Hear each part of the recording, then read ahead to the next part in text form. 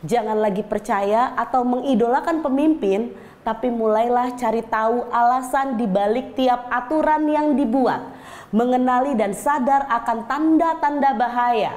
Hati-hati dengan kelompok terselubung yang akan menguasai pikiran kita. Dan yang paling penting,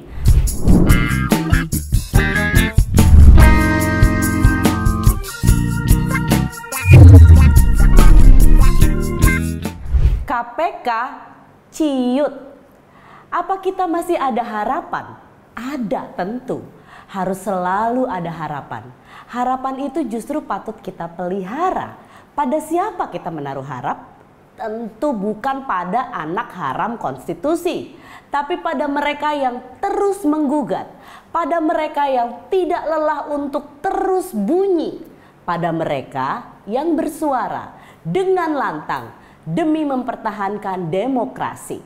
Harapan itu bukan kita titipkan pada penguasa, tapi justru pada individu-individu di luar kekuasaan. Iya, kita. Betul, kita semua rakyat Indonesia tercinta. Harapan itu ada pada kita sana. Sesungguhnya kita bisa membaca apa yang ada di balik berita. Iya kan? Kenapa coba kira-kira? Karena pada dasarnya masing-masing dari diri kita ini punya intuisi, punya feeling lah begitu. Negara kita sudah gila, makin kesini makin tak apa-apa. Sana coba tengok mana postur KPK. Apa gunanya jadi pemberantasan korupsi kalau pilih-pilih yang mau diadili? Ingat kan founding father kita melahirkan Pancasila? Loh, kok sekarang sila kelima terasa keadilan sosial bagi anak raja? Mentang-mentang anak raja, gratifikasi dibiarkan begitu saja. Mari kita tantang KPK. Ayolah KPK. Janganlah seolah agar rakyat tidak gaduh. Maka Kaesang dipersilahkan klarifikasi lewat website. Halah, apa nggak kita yang baca beritanya kemudian automatically langsung mual begitu? Lah, gimana sih ini? KPK hingga saat ini belum bisa membuka siapa saja yang dimintai keterangan. Sebab penanganan perkara tingkat penyelidikan bersifat rahasia. Oh, secret maksudnya begitu ya. Bapak-bapak KPK yang terhormat, tapi kan kami rakyat jelata ini melihat dengan mata telanjang. Kaesang dan istri turun dari jet pribadi jenis Gulfstream G560. Gak lama setelah itu pun beredar foto Bobi dan istri yang juga di dalam sebuah jet pribadi. Entah sudah postingan yang keberapa ketika kami kawal keputusan MK. Kemarin demo, besok masih juga. Kau malah flexing saat vakansi dan naik jet pribadi. Apa itu gratifikasi?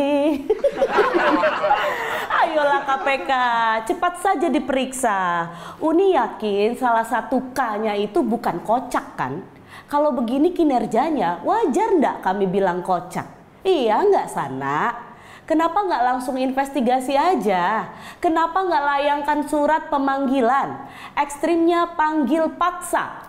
Harusnya KPK bisa loh begitu. Lah ini malah disuruh klarifikasi via website. Mana marwah KPK? Santun sekali mempersilahkan klarifikasi. Dari namanya saja kan sudah jelas ya, pemberantasan korupsi.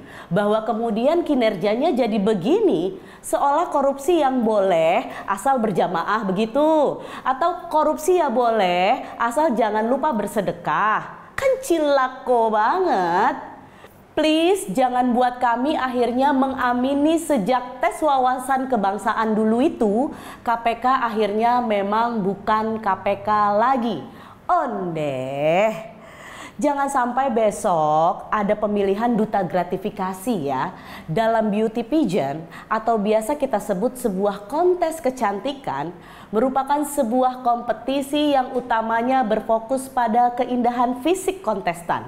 Meskipun pada kontes-kontes seperti ini biasanya menggabungkan kepribadian, bakat, dan tentu jawaban dari juri sebagai kriteria penilaian. Brand, beauty, behavior lah biasanya kami menyebutnya sebagai pakem.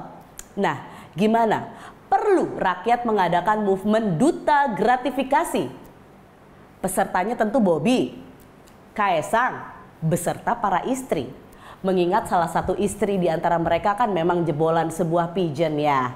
Tapi katanya hasil mencurangi salah satu pesertanya dulu, makanya bisa menang. Kemudian jurinya tentu KPK, di antaranya Tessa Mahardika selaku jubir KPK, Direktorat Penerimaan Layanan dan Aduan Masyarakat, dan tentu Ketua KPK-nya sendiri dong, Nawawi Pomolango, PLT kan saat ini ya, yang dilantik 27 November tahun lalu. Karena biasanya juri itu baiknya ganjil.